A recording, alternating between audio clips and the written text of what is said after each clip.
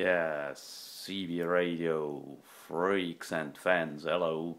I'm back after the long hot summertime. I'm back with a new video. I'm very happy. Here I find on eBay this special radio. It's made or modified by Müller Electronics and the type is the ME-480DX. It's an all-mode transceiver, but this transceiver is not more than this modified PALOMAR radio.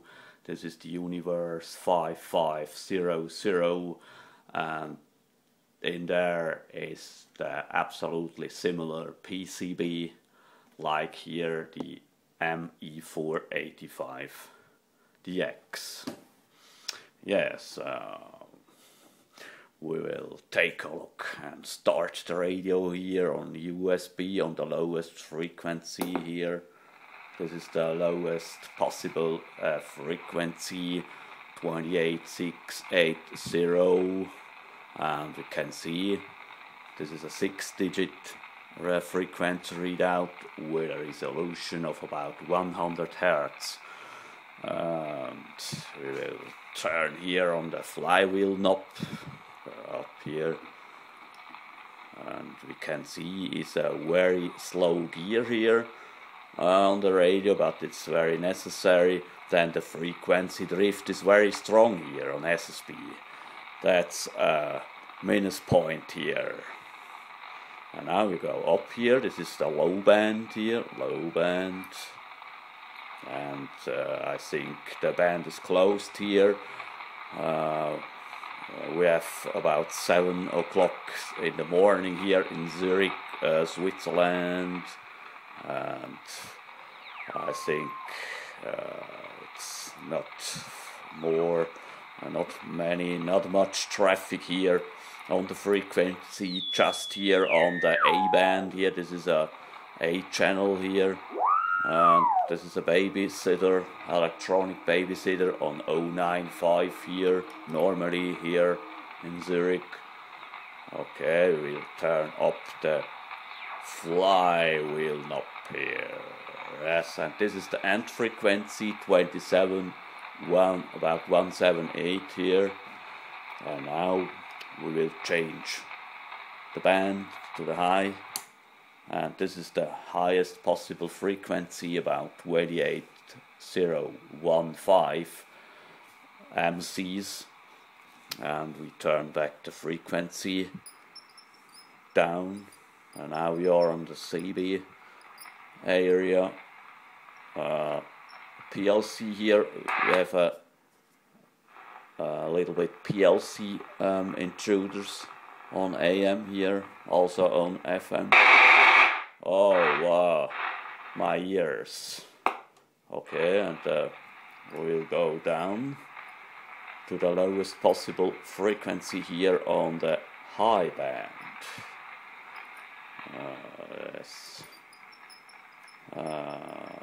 A very slow gear. And now I think yes, here on 145, about 27145 is the lowest possible frequency on the high band. Yes. This is a noise blanker here, noise blanker switch, CBPA switch. Oh, what's up with my radio? Oh yes. And RF gain switch, band switch. And this here is a switch for linearity if you're on AM. If you're on AM with about 6 watts here, you need a little bit compression. And if you're on off position, the modulation is very strong and compressed. If you're on FM, the power is about 10 watts output, and the modulation is better if you are linear. And on USB and LSB, the compressor switch is good on off position here on SSB. Yes, I'm very happy, it's a very good radio. And now we take a look in the open box here. Bye bye, see you later. Okay, and this is the soldering side of the Müller Electronics ME-485. And this is the Palomar radio. It's absolutely the same PCB in the box. It's absolutely the similar transceiver here. Okay, here I'm back. This is the open box of the ME-480DX by Müller Electronic, and here we can see the frequency readout print, the digit driver here, and this is the VFO part here, and we can see here when I turn here on the fly width knob with the low gear, this screw is moving very slowly here.